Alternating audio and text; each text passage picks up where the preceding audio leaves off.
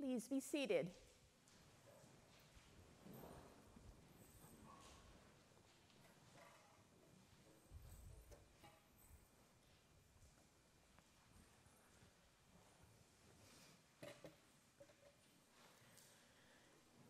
Many of us, I imagine, carry strong memories of the Christmas story with flocks of sheep, innkeepers, and magi. And while these images of abundance certainly have a place in our tradition, I want to explore a more intimate look at this treasured story. Much of what we imagine in our nativity stories has been influenced by hundreds of years of European adaptation. Traditionally, each year our Christmas pageant merges the text from Matthew and Luke to paint a grand narrative beginning with the Annunciation to Mary and ending with the arrival of the Magi at Epiphany.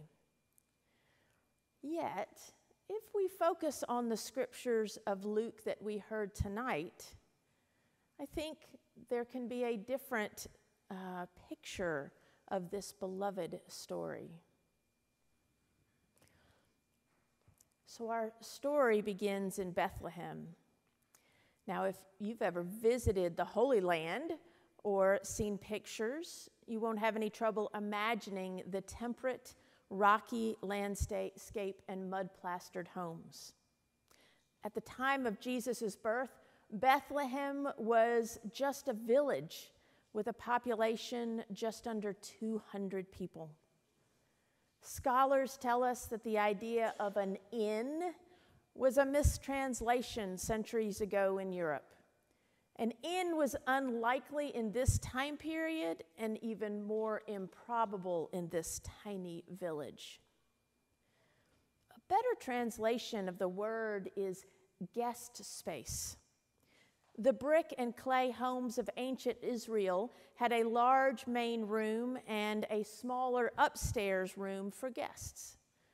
The main room was a common area for cooking and eating and living. And in the back of that area, there was a space to bring the animals in for the evening for safety. In the colder months, the animals would also add heat to the abode. There was then, by necessity, a hollowed-out trough in the floor where clean hay or grass fed the animals. So when Mary and Joseph set out, they knew that there would be no inn, but that they would visit relatives in Bethlehem and normally stay in this guest space. And that's okay. That's perfectly expected. They will be received by distant family as if they were sons and daughters. Now, it's important to also understand that Middle Eastern hospitality would not have allowed a woman to give birth alone. Mary would be received as one of Joseph's family, and it's possible that Elizabeth and Mary's family also lived within walking distance. It may have been that Joseph and Mary planned this trek precisely so they would have the security and support of extended family.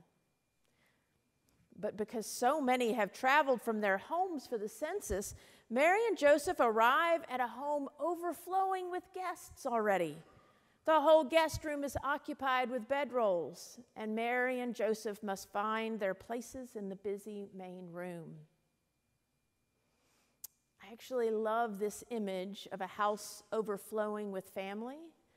Mary and Joseph are not alone here.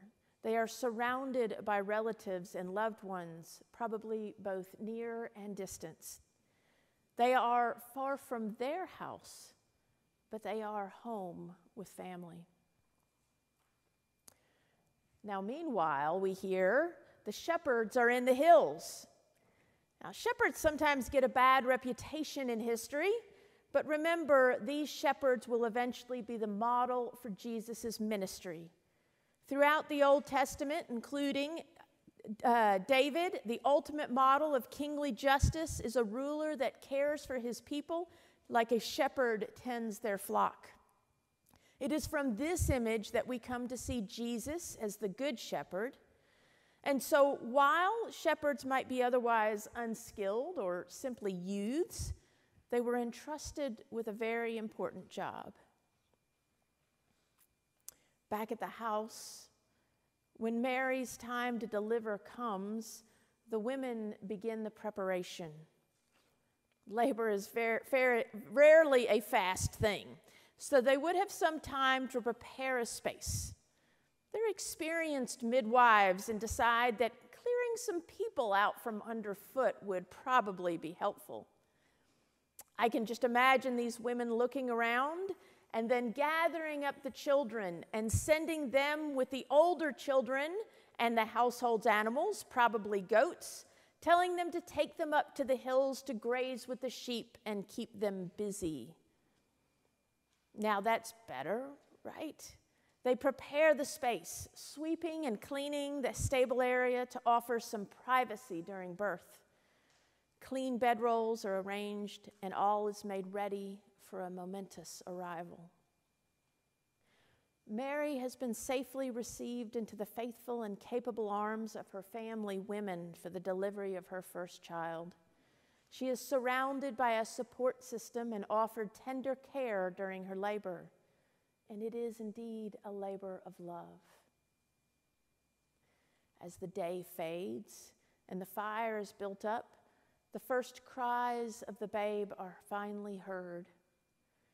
The women might have to split their attention between mother and child, and perhaps for a moment, the freshly cleaned and swaddled child is set in the fresh, soft hay of the manger.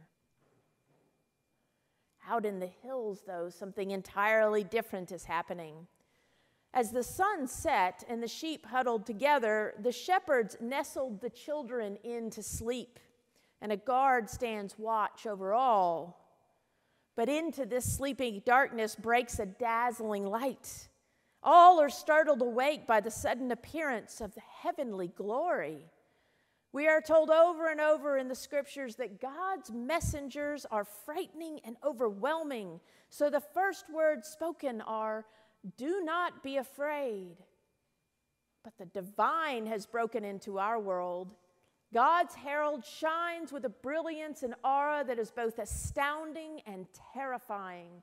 And I can't imagine that their hearts weren't hammering in their chests at the sight. But they must pay attention, for the angel continues, "I am bringing you good news of great joy for all the people. To you is born this day in the city of David a Savior, who is the Messiah, the Lord. This will be a sign for you. You will find a child wrapped in bands of cloth and lying in a manger." The shepherds had been chosen as the first people to publicly herald the news. And with fear and trembling, they rush into town. I like to imagine those children now running ahead with the goats in tow, trying to get home as fast as possible, afraid and confused. The adults come out of the house to question them, finding a gaggle of wide-eyed and shaking children. They are brought by the fire to calm down and tell their story when they look back through the bustling bodies of the women to see a child, a new baby, lying in a manger, lying in their feeding trough. Oh, then of course the story starts to come flooding out. Children talk over each other while one slips out to find a shepherd, an adult to verify their tale. Quickly the story is spread as children whisper and point at their new neighbor's home, and all who hear the story are wondering and amazed. In the center of it all sits Mary, holding the infant Jesus while surrounded by the buzz of a busy Jewish home. Here we can imagine baby Jesus snugly ensconced in the safety of relatives and community as the whispers fade into plans for bedtime chores. How can the King of Kings come and such an ordinary way? How can he be but a vulnerable baby?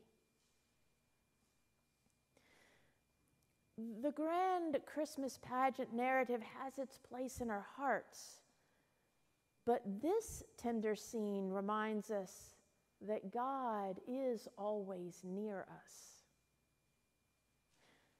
As we welcome God into our hearts this season, remember that if God can arrive in this most humble and normal way, then surely God is present in our ordinary and common lives too.